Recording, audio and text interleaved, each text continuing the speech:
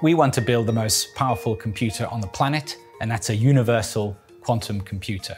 Quantum computer which is able to run any quantum algorithm, and it does so by using quantum error correction and built on a platform of silicon technology.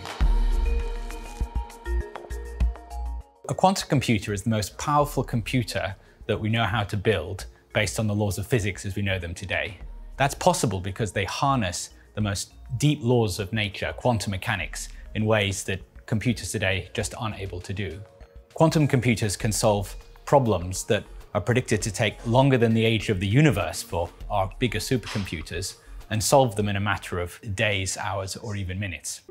Conventional computers encode information in binary bits that can either be zeros or ones. In a quantum computer, the basic unit of memory is a quantum bit, or a qubit. Qubits are made using physical systems such as the spin of an electron or the orientation of a photon. These systems can be in many different arrangements all at once, a property known as quantum superposition. Qubits can also be inextricably linked together using a phenomenon called quantum entanglement. The result is that a series of qubits can represent different things simultaneously. Companies have been working on building quantum computer chips for decades. I'm here in London to visit a quantum startup that's taking a different approach. We're taking one of the most ubiquitous devices in the world today, the silicon transistor. You and I will have billions of transistors on our person, in our watches, our computers, our phones, and take that silicon transistor and use that to store a quantum bit or a qubit. And in that way, we'll be able to make quantum processors that can scale up and really tackle some of the big problems in computing. Computers today are used for almost everything, but there are some problems that are beyond the capabilities of even our biggest supercomputers, like producing new chemicals, modelling exotic materials, and predicting the weather.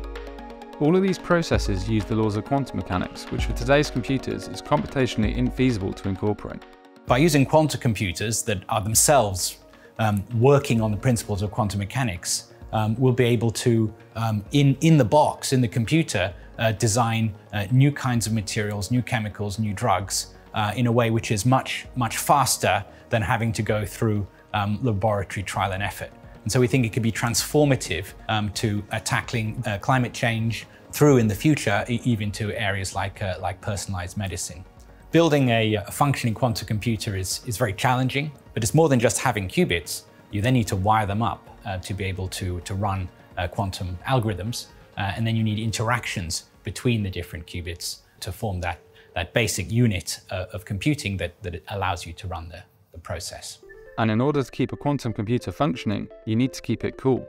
What we've got here is one of our cryostats. It's known as a dilution refrigerator, and we use it to cool down our quantum chips to 1/100th of a degree above absolute zero. This cryostat works it has different stages. When it's cold, there's a plate here, which is a temperature of one of the planets, further more distant planets in our galaxy. This plate here is about the temperature of deep space, and then this plate here is 100 times colder than that, about 10 millikelvin, or 1/100th of a degree above absolute zero. Why does it need to be so cold down here? What's happening in this area that's not happening up there?